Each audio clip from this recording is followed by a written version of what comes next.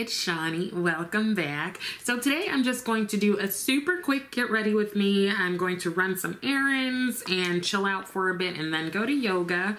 And I wanted to use this new blush that I got from Sephora. It is a Danessa Myricks blush, her flushed, balm powder flushed line. Now this is a little duo she came out with. This top one is a mini of the universal balm powder, and then here is the new blush shade. So the packaging, of course, is always super cute with Danessa, my cousin.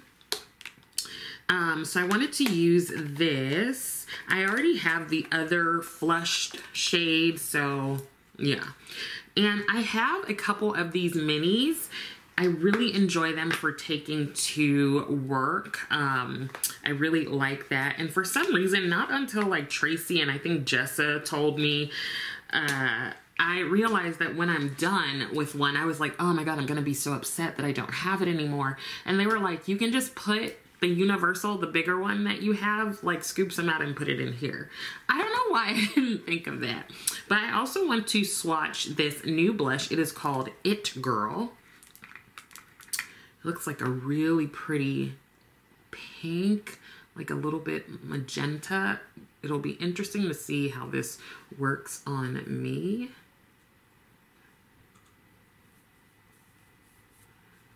Can you see that? Let me turn this one off really quickly. So it's really pretty. I think it'll look really nice. Kind of matches my nails a little bit.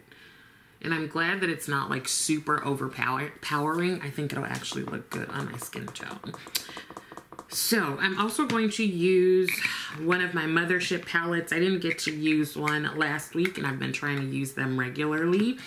And I was looking at one of my comments and Jennifer commented and we were talking about the Motherships, and so I was like, oh, you're reminding me to use my Motherships palette. So I've gone through most of them. Now I'm on like the last two to use and then I'll kind of start over. So this is Mothership 10 Moonlit Seduction. I'm going to start with the Pat McGrath eyeshadow primer. I'm probably gonna get another one or two of these during her next sale, which is probably gonna be like today. They just have so many sales, y'all. So just wait for a sale, because even her newest collection, the Bijou Brilliance or something, that you could use like a code to get like 20% off or something. So don't pay full price, okay? So I got that on. I'm really actually enjoying it. And I'm gonna start with a matte. Probably do something super simple. Probably go in with this matte, maybe this one, and then that shade there is calling to me. So let's get a brush. So this is gonna be super quick, so no tons of chatting, but I have been reading a bunch of autobiographies lately. Where did it started with, a while ago, I read Lauren Graham's biography.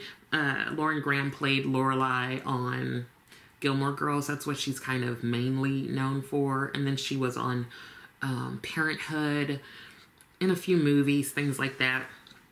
And of course, she's been on the Kelly Clarkson show, and I always enjoy her on there. Anyway, I started with, she had 2 books actually. So I read one a long while ago, and then I read the newer one, like maybe last year or something. But recently, I've definitely been on an autobiography kick. And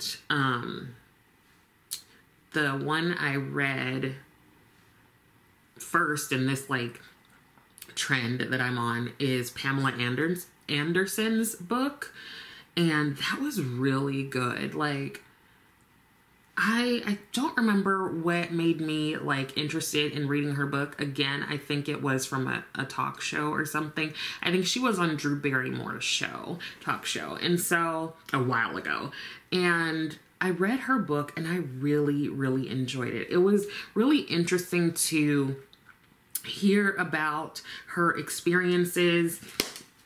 I was like surprised that we experienced some similar things in terms of growing up. It was kind of interesting to hear how she ended up in various, like how her career started.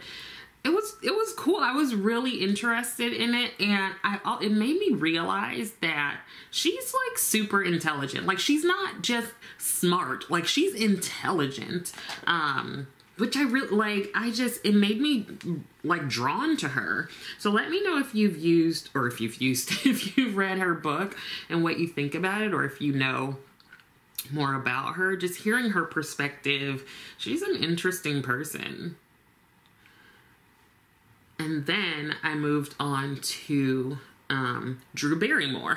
So I read her autobiography, or hers was more like a memoir. I don't know. I was actually talking to Erica about the difference between biography and autobiography, and then I was thinking about memoirs also. So I think I'm right. Correct me if I'm wrong. Biography is a story of someone's life, or a recounting of their life, but written by someone else. So a biography would be like you writing about my life. An autobiography is the person the story is about is the one writing it. So like Pamela writing about her life. And then a memoir, I think, is more of like an autobiography that's about like a specific time in the person's life. Those are my understandings. Let me know if I'm wrong. I know I have some well-read folks up in here. So help me understand if I just completely got that wrong.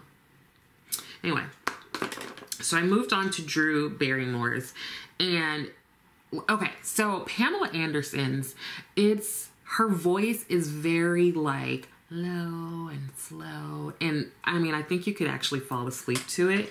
It's that very Pamela Anderson voice, you know? Do you know what I mean? Okay, I'm gonna go into this shade here. So it can be like tough to listen to in some ways, because it's just like, Pam, can you speed it up, and can you talk a little louder? Very just soft, right? And then you go to Drew Barrymore's book, and she's literally screaming. She's like screaming in some parts. Like, I had to turn I was listening to this one. I had to turn the volume down. I was listening to all of them on Audible. And I used to read a ton. I used to read books a ton. And I was kind of anti-Audible. Like, I don't know. For a moment, I felt like it took away from, you know, the experience. But it kind of doesn't. And it's like a lot more accessible, especially for folks who are like vision impaired in some way. Anyway, so Drew is just screaming in her book, and Drew Barrymore, like, I actually really like her. I know she's been in some conflict lately because she was going to have her show. She was going to keep doing her show during all the strikes that are happening, and, you know, that's a lot of craziness. But it was also very interesting to hear more about her life. Like, I know that there's always so much talk about her when she was younger, and she's from the Barrymore family and everything. But it was cool to sort of hear from her perspective, you know, what had been going on. I actually really enjoyed her energy in the book. It just feels, if you know anything about Drew Barrymore, it felt very Drew. Just like high energy, like doing too much. And just, there are some parts where I'm like, oh, Drew, you just don't know, girl. I'm going to go into this shade here. Like, you just don't know, Drew. Oh. Just like some things that I'm like, she could use a little bit more education about that. I think part of it is like when she is being exposed to other like diversity things. Not that I think she's like not capable of understanding, but I think in some ways part of her Hollywood experience has kind of not allowed for some exploration or expansion of certain things. But I really appreciate her desire to help and to like be a good person. And her and Pamela are really both like humanitarians and very committed to a lot of their interests and like humanitarian efforts, I can really appreciate that. Okay, so I'm going to keep it with Danessa since I'm going to use the blush. I will use the Blurring Balm in shade 9, working my way through this one also. And I'm just going to use this Linda Hallberg puff to put it on because I don't feel like using a brush, and I also don't feel like wetting a sponge. Okay, so I finished those two, and then I moved on to Mary Jo Buttafuoco, and that one was riveting. Like, that was riveting. I know the story around Joey and Mary Jo Buttafuoco and Amy Fisher. Like, I know the story. I've heard the story. I've watched like news and shows about the story, but I just like to have more information. Like, how, like, what had happened? What had happened for us to end up in this space? So, I mean, as always, everything is from the person's perspective, right? In autobiographies, biography, and everything. But it was really interesting to hear her perspective and to sort of like, to have more information about her life and how things just progressed. And it was just so interesting. I like really enjoyed that one too. I'm gonna go in with the YSL concealer. I really enjoyed that one. I know that Amy Fisher has a book. I don't know that I'm gonna read it. Mary Jo did discuss a little bit about Amy Fisher's life. Listen, Mary Jo is a better woman than me, okay? She's a better woman than me. But just to like hear her experience, and I had no idea that she got this like, this plastic surgeon like volunteered to do reconstructive surgery on her face from where she got shot. And like, there were just a lot of people, a lot of surgeons that came in to help her and everything. I thought that was cool. Like, that was interesting. And she deems Joey Buttafuoco as a sociopath. It was very interesting. It was very, very interesting. I enjoyed that one. And now I am at the tail end of Leah Remini's book. I think I have like a couple minutes left, or her autobiography, which is very interesting. Like, hearing about her childhood and how her mom is the one who kind of got into Scientology, and then Leah and her sister kind of followed their mom into it. Hearing about her dad, who, like, it's just so interesting. Also, I just love listening to her. She talked about starting her acting career, and her initial agent was like, you gotta lose that accent, that Brooklyn accent. And she went to a voice coach, and the guy was like, don't lose your accent. Like, that's part of your charm. So I really appreciate that, because I think a lot of times in Hollywood, maybe the Hollywood of old time, people had to change who they were or are to fit into this mold of what we think people should be and look like. Y'all know I can go off on a tangent on that kind of stuff. But I'm so aware of people being told, like, you gotta lose your accent, you gotta lose some weight, like, you just gotta change yourself so that we can be more comfortable with you. I don't know where that puff is. Use this one. So hearing her story, hearing how she got with her husband, that was interesting. I feel like she was real about her experience of pregnancy and birth. Just hilarious. Even in the book, so in all of these, each woman has read the book for Audible. Like, they've been the narrator or whatever. So it's just really cool to see how that goes. I would say the folks who are most animated have been Drew Barrymore and Leah Remini. And then I would say Mary Jo Buttafuoco and then Pamela Anderson.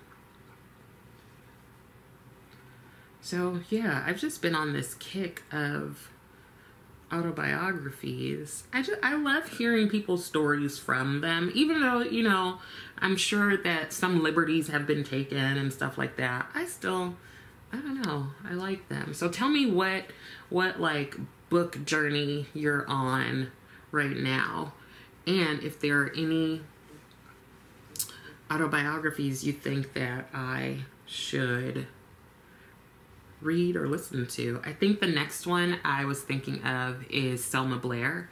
I thought hers would be interesting. I recognize that I'm sort of focusing right now on like actors, except for Mary Jo. I don't know why. But once I start with something, I kind of just get super focused on it. And then I just stay in that space for a while until like I don't want to anymore. So it'll be interesting to see how long I stay in this space. There was someone else I was thinking about, but I can't remember. Let me see if I have it on my little Audible thing. But Selma Blair, I'm just really interested in her talking about her diagnosis. There are some that I'm not really interested in. Jennifer Grey. Is that a autobiography? That might be. What I learned about her...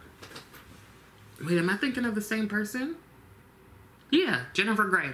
So remember she was in Dirty Dancing, right? Why do I feel like I'm not remembering what I was going to talk about?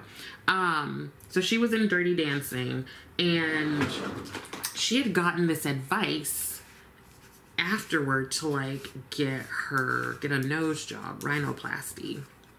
So she did, because like at the time Hollywood, and probably still now, was kind of against, you know, having larger noses and things like that. And so she got the rhinoplasty thing, and I think she also said that some people in her family had gotten nose jobs, and like that really affected her career.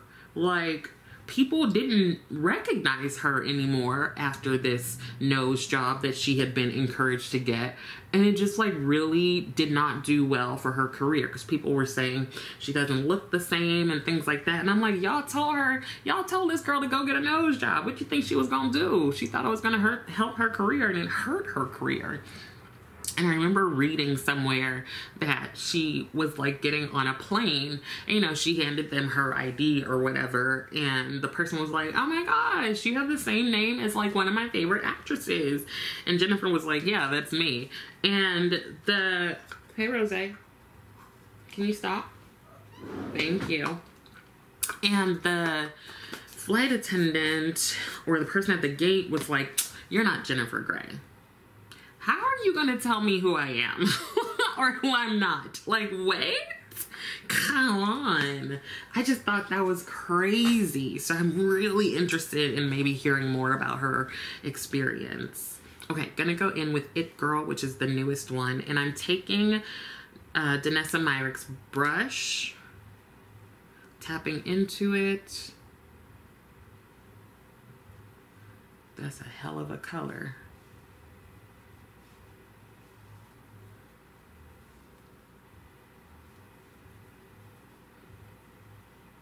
Like all Danessa Myricks products, like you don't need much, but I do appreciate that. I don't know why Rose is sitting right here. I do appreciate that you can like blend stuff out to fit more of what you're looking for. I'm gonna blend that, and then we'll put on bronzer and powder and a lip and be done with everything. So bronzer, sticking with Danessa. I'm actually going to use her contour balm. I had her bronzer and I completely panned it like a while ago. So now I'm just trying to get through her contour so that I can like purchase a new bronzer. So I'm going to put this a little lower. And I have two of her contours. I just switched that one for this one, which is deep 1. So I have deep 1, and then I have deep 2, which was that first one that I showed you. Bye, Rose. You not gonna say bye? No?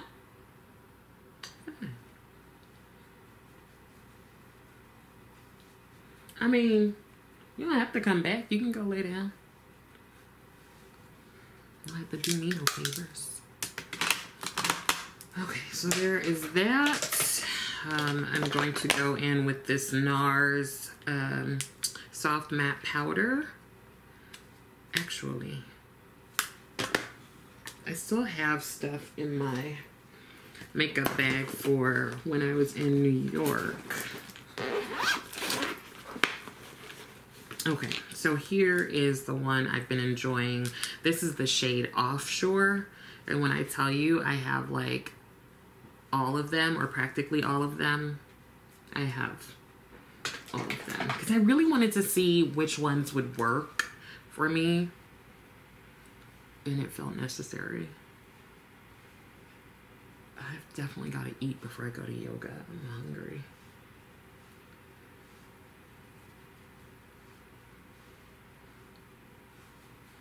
There is that. And I've also been trying to do more highlighter for Jan, Nikki, and Will, and Dawn. And I went back to my Pillow Talk Beautifying Face Palette from Charlotte Tilbury. I think this is from last year. You can see that I haven't really used it a ton. Mainly because, no, I've used it a bit because some of the words have been blended off. But I'm just not a huge highlighter person. And then there are blushes in here, but I already have blushes that I typically use. So I haven't used it as much. But the other day, I put a little bit on and I was like, this isn't that bad. So I think I will go into maybe this one here. Let's try it. I'm using this Refer number 4.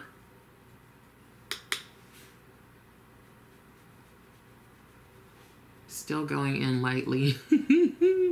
Just because I'm not a highlight person. But you could see it a little bit, right? Okay, look, there's nothing. But I think also since I have oily skin, this is what I tell myself at least, I feel like I sometimes get like a natural highlight.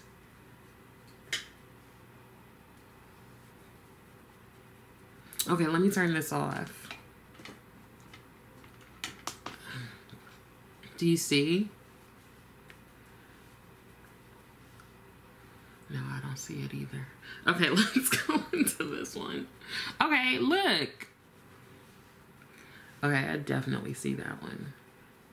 It's just not as like bold, y'all, but look, I'm putting a lot on, I feel. I really do feel like I just put a lot on.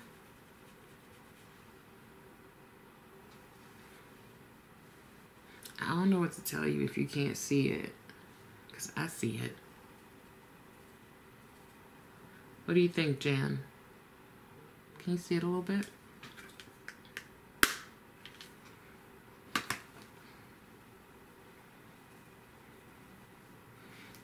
It's there. It's there. You saw me put it on. So I'm now going to go in with some mascara. This is the Urban Decay Perversion Mascara.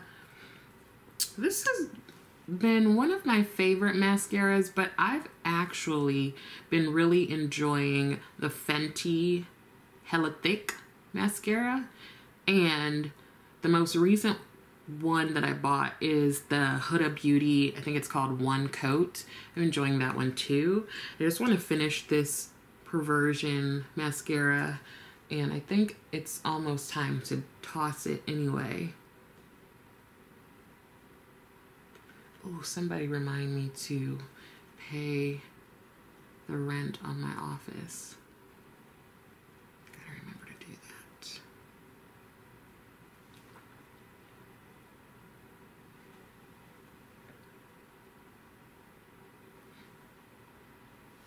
Okay, I'm just gonna power through the rest of this and then we will be done.